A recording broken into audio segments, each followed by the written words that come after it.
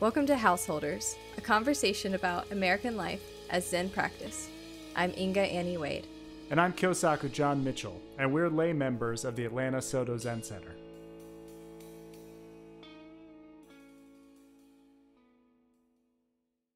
Today, as we record this, is an unusual day of the week for us. I mean, we've done it on a Wednesday before, but it's sort of our fallback day if we can't make our usual time. And as a consequence, we are recording on December 8th, which by the calendar is Rohatsu, the Japanese celebration of the day of the Buddha's enlightenment. So, first of all, happy Rohatsu to you, whether that's something that is a big part of your consciousness or not. But second of all, for me, it's not, because the first thing I ever heard about observing Rohatsu on December 8th is that as part of like a modernist cultural project in Japan, it was decided by sort of the emperor or ruling forces to interpret the Buddhist date of this observance of the 8th day of the 12th month as December 8th, so that they wouldn't have to bother with the arcane, ancient, silly, old, superstitious lunar calendar anymore, and they could just put it on the regular calendar. Is this that's the reason why it's not in your headspace? Yeah, because I come from a culture where we observe religious holidays according to the lunar calendar. Oh, I didn't know that. I guess I don't know a lot about Judaism, so. I mean, I guess I probably shouldn't pretend like I would know what that would feel like if I didn't care about the lunar calendar already. But I don't care about the lunar calendar. So. Okay. Well, I care about the lunar calendar. And the reason why is because the phase of the moon is deeply implicated in what a religious holiday or festival means to me. And in this case, what it means is it's a commemoration of the night that the Buddha sat under a tree all night. And when the Venus rose in the east in the morning, he was enlightened. So what that means is on the 8th day of the lunar month, there was a certain amount of moonlight in the sky and on the ground for him during this experience, and commemorating it on the 8th day of a lunar month would have the same conditions. But commemorating it on a solar calendar means it doesn't matter, and the moon phase is going to be different every year, and who cares? Yeah, but it's a beautiful story, but we don't even know if that's true or not. But the observance of it was created according to a lunar calendar, so that every time that holiday was observed, the lunar conditions were the same. And then for 2,000 years, that was the case. And then, suddenly Japan decides that it wants to be like the imperial power that rules the world. And one of the things it does is just get rid of all of that. And so now Soto Zen, as we participate in it, observes December 8th as this holiday. And it's for this very political, military, worldly reason, and has nothing to do with Buddhism. No, just a lot of holidays in general are because of worldly reasons. I mean, I still celebrate Christmas, and I'm not pagan or Christian. I mean, there's no reason for me to do that other than it's culturally significant to me. Well, why is it culturally significant to you? Because my family celebrates it, and it's a tradition that we do every year, and I like spending time with my family in this context. Well, then you've got this echo in your own sort of spiritual life. But it doesn't matter to me that it's on the winter solstice, and it doesn't matter to me if there's any connection to Jesus's birthday. Well, that's fine. Jesus's birthday is one thing. I think the winter solstice is another thing. But let me put it this way. the solstice is a solar event. So December 25th is always more or less the same distance, like within hours or days, couple days max, from the solstice. So the like astronomical situation on December 25th is the same every year as far as the winter solstice is concerned. So Okay. I agree that Christmas is probably timed as a winter solstice observance, and that there's this whole history of like the pagan observance of the winter solstice, and the reason Christmas is what it is sort of to co-opt or merge with that observance. But that is that's a solar, that's just moving it from December 21st to December 25th, right? No, I don't know why the offset from I feel like I've heard some sort of symbolism for why like the 4 days between the solstice and the 25th is significant in some symbolic way. But like, that's fine because it's consistent. It's different to me to sever an observance like that entirely from the natural cycles that it's based on, because well, I guess that's what I'm curious about, because I don't really feel like it would make a difference to me, is all I'm saying, whether Christmas was on today or the 25th. It's just a day that we can go and be like, we're going to hang out on this day. Right. And actually, we're not even celebrating it on the 25th this year. We're celebrating it on the 19th. But just because of family circumstances? Well, yeah, I think that like everybody has extended family, and then you might go to your in-laws' house or something like that. I don't because they're in Romania, but we did spend one Christmas there. Cool.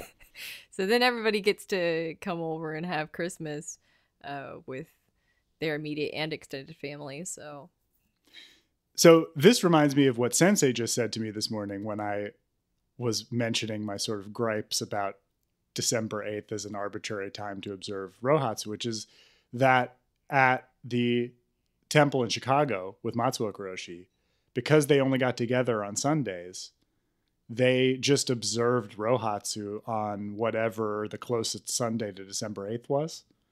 So, they did the full ceremony for Rohatsu, but not on December 8th. They did it on just sort of the next available opportunity.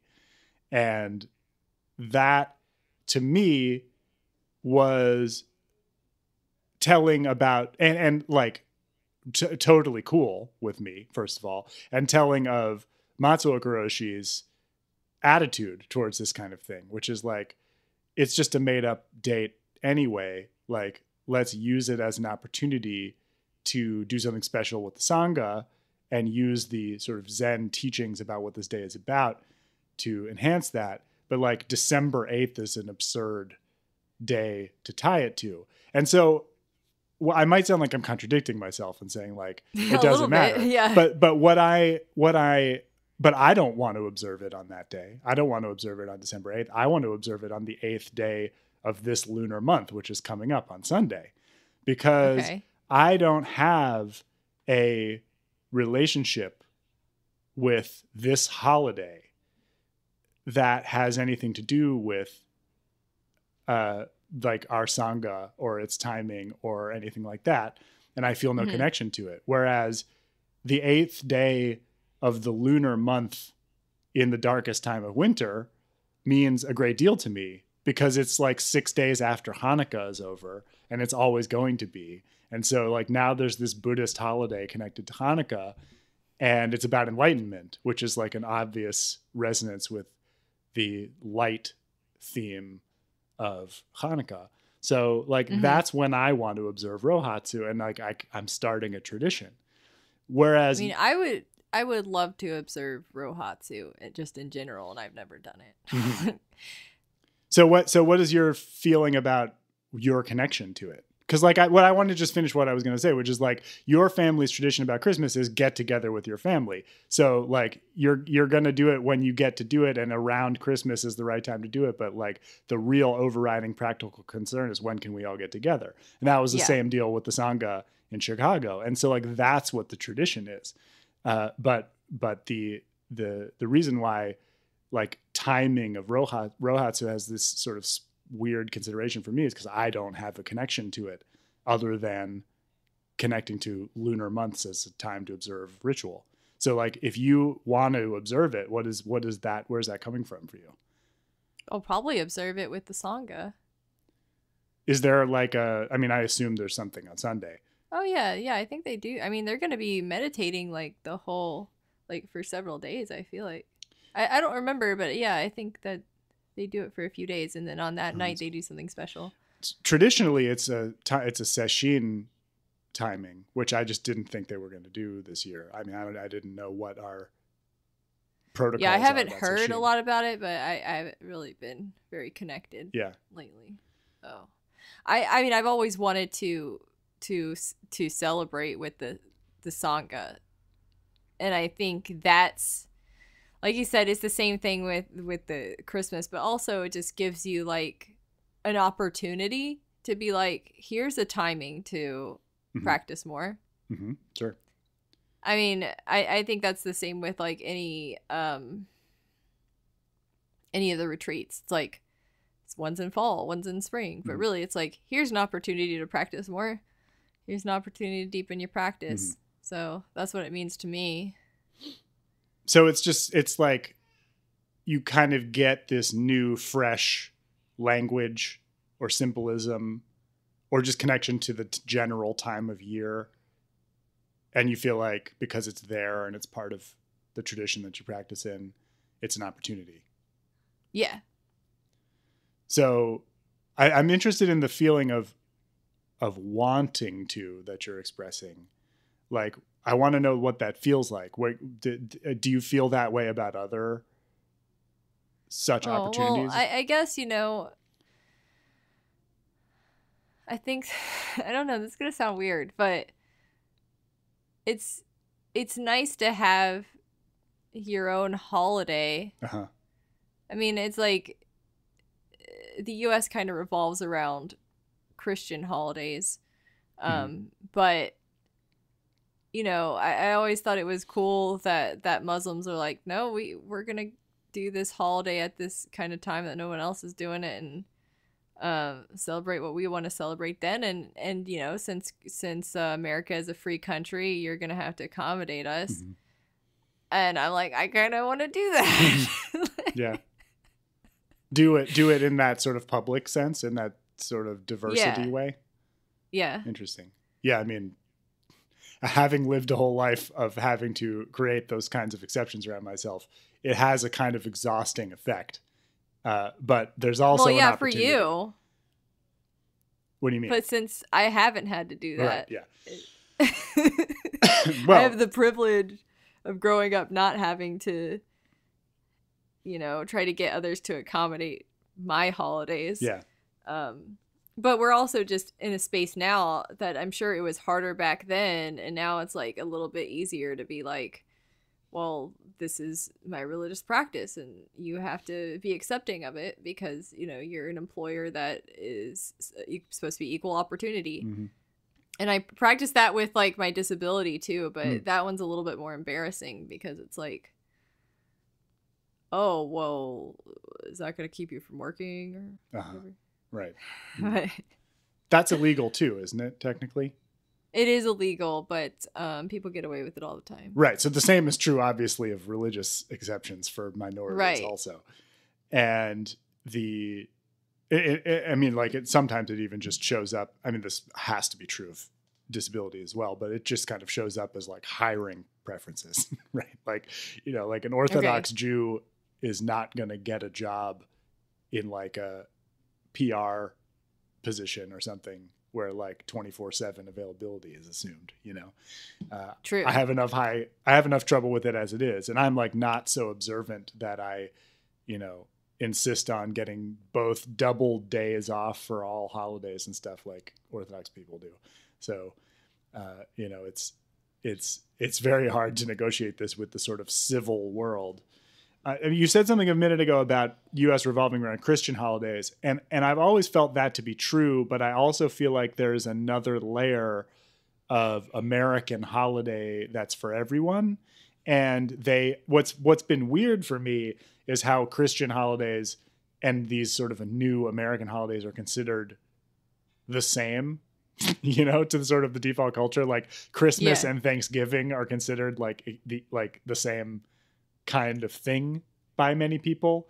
And that's always felt super weird to me because I feel like Thanksgiving is my holiday and Christmas is not, Yeah. So like I've always been appreciative of the Thanksgiving observance because it's around Hanukkah time often.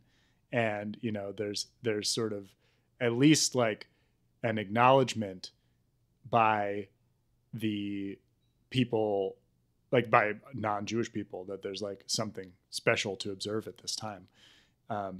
Whereas Christmas feels like,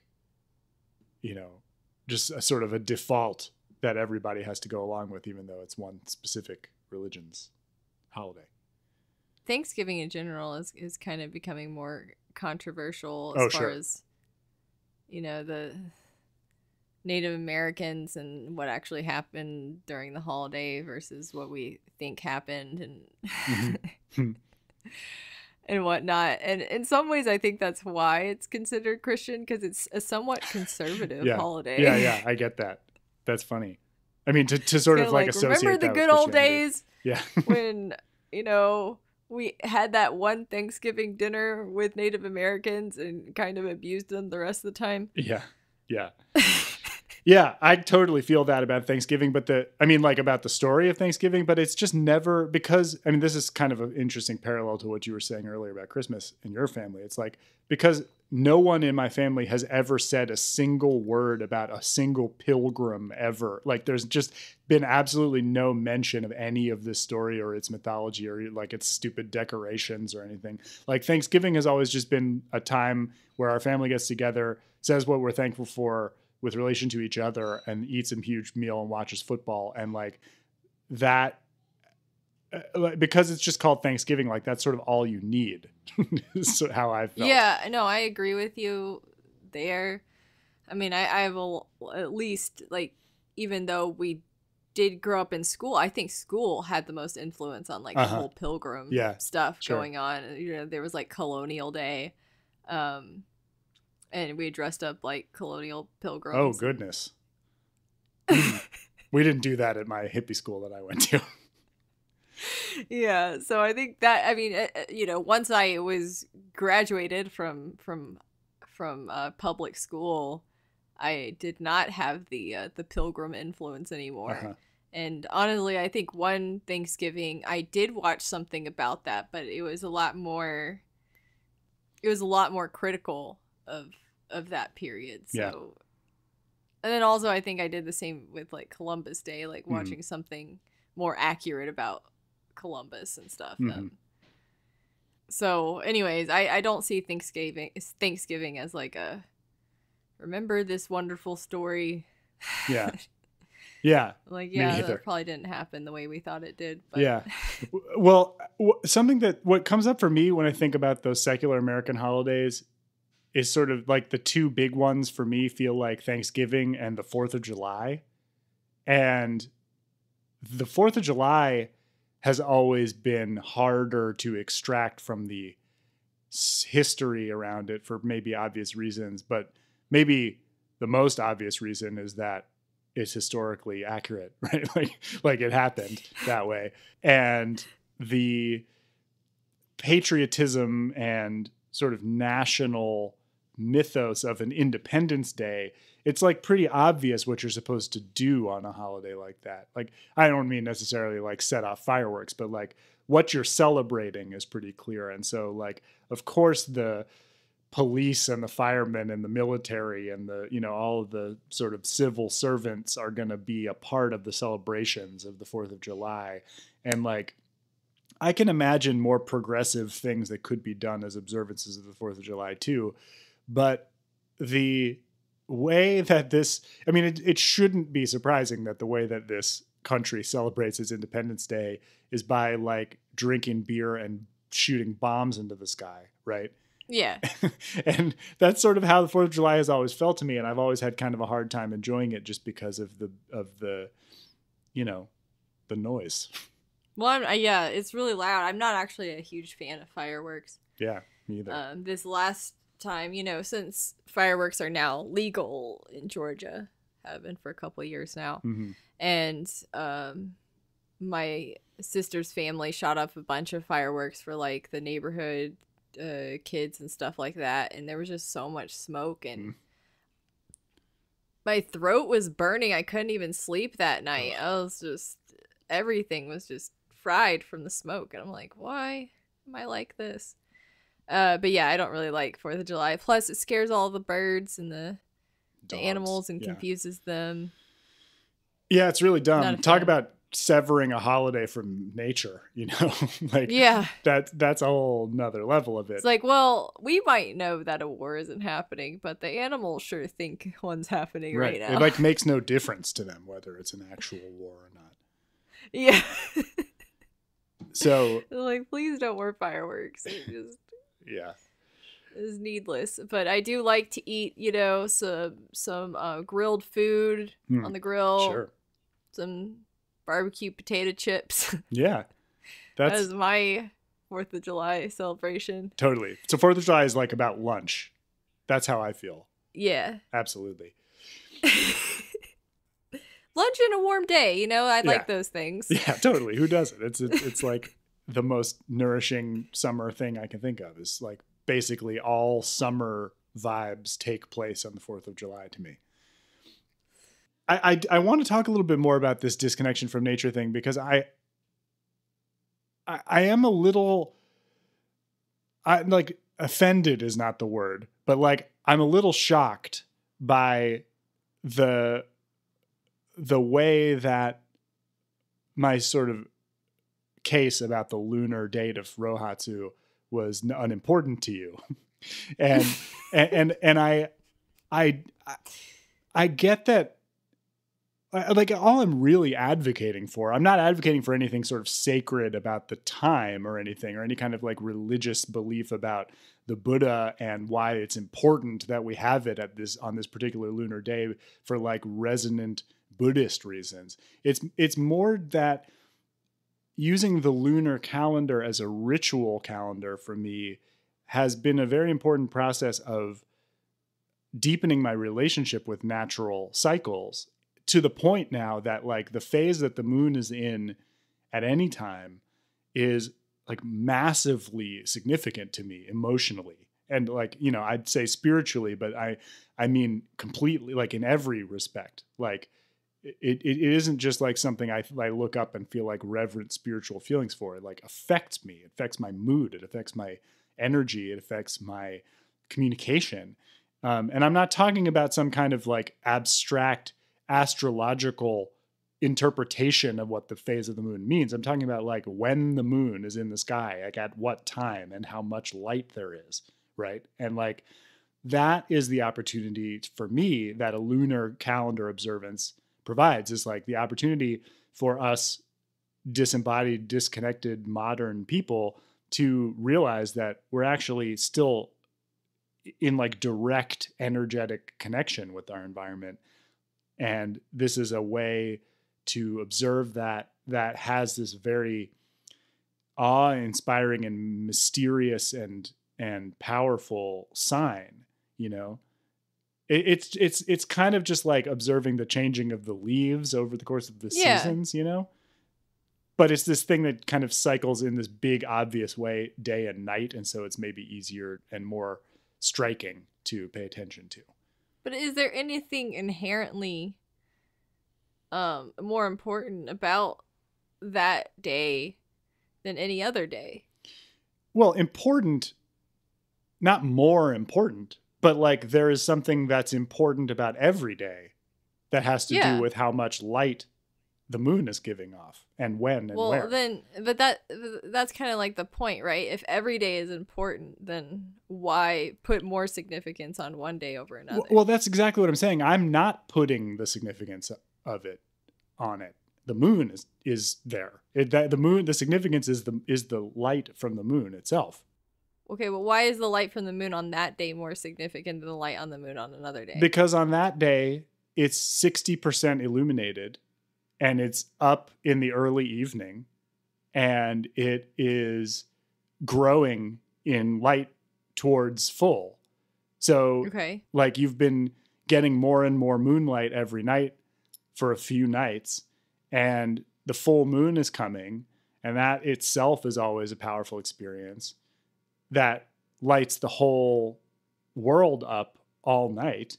And you're getting close. You're like the eighth day of a lunar month is like, that's so 60% illumination. It's like you're really starting to feel that coming, and you notice it.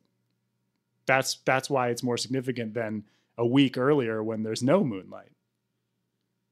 I mean, maybe what you're saying is that isn't a significant thing to you, but what I'm saying is that it's as significant as turning a light on in a room to me.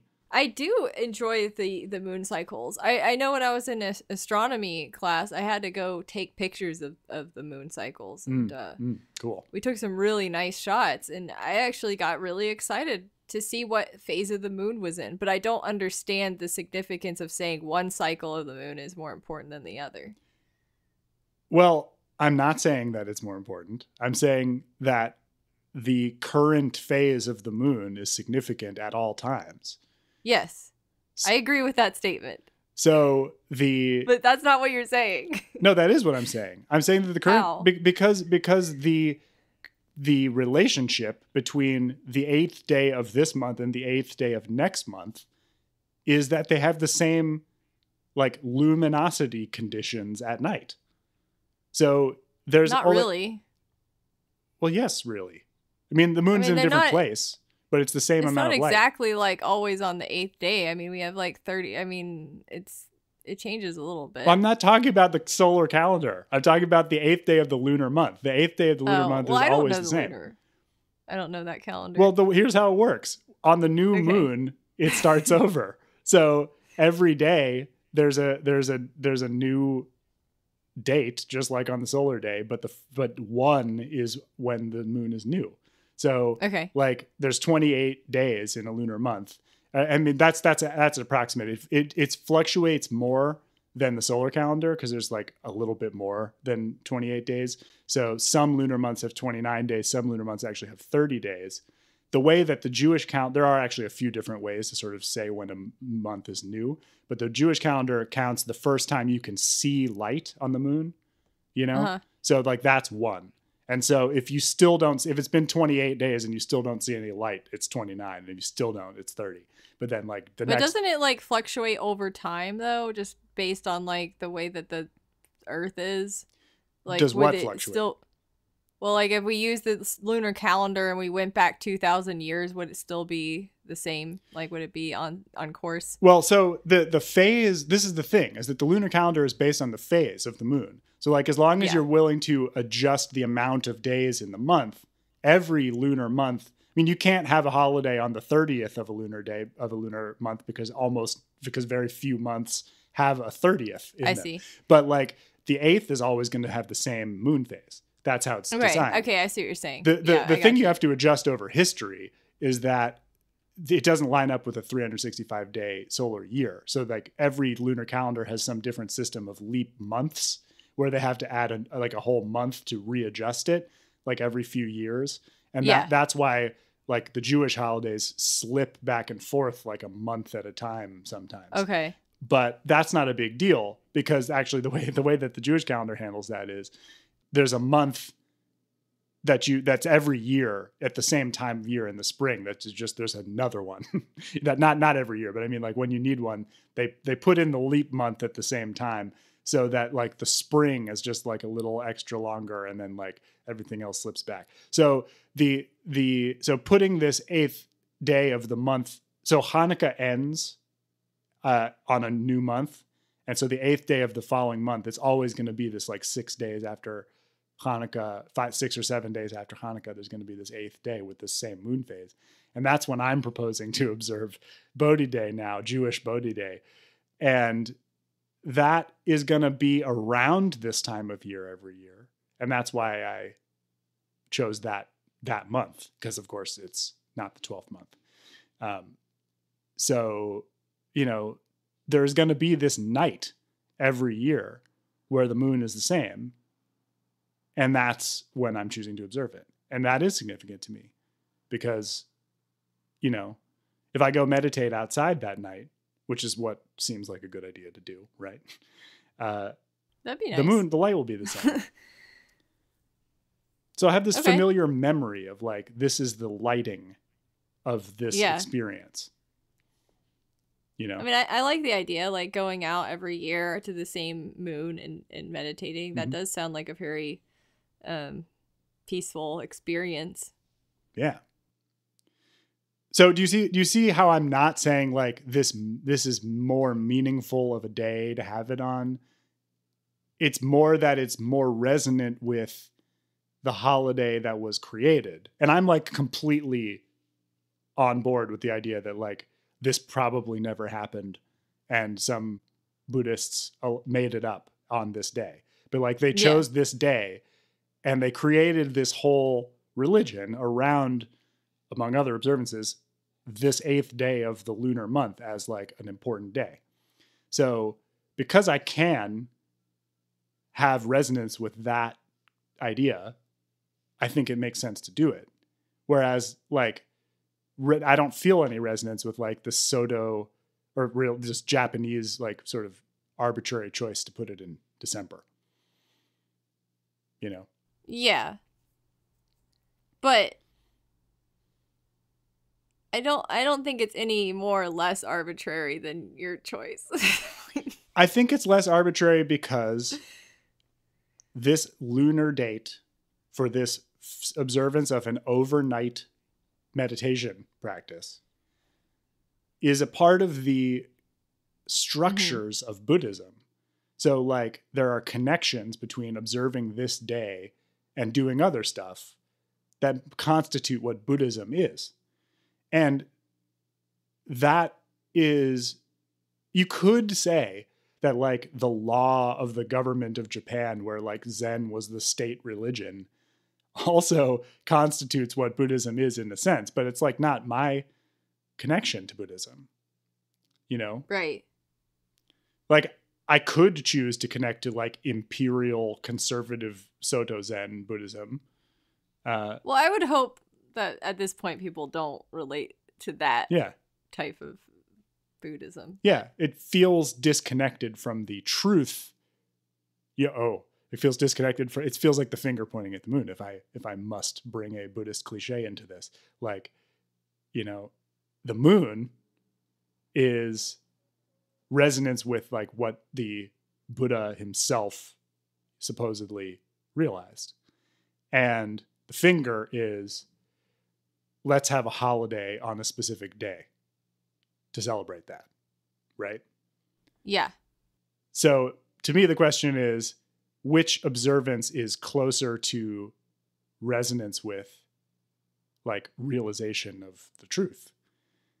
And if for no other reason than that, I find it distracting to think about like the government deciding that this was the day for like non-spiritual reasons.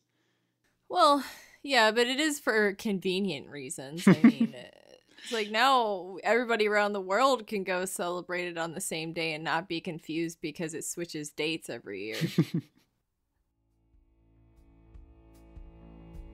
Householders is a production of the Atlanta Soto Zen Center in Atlanta, Georgia, and the Silent Thunder Order. Find us on the web at ASZC.org. Our Sangha depends on your support. You can donate by PayPal to donate at storder.org. Gasho.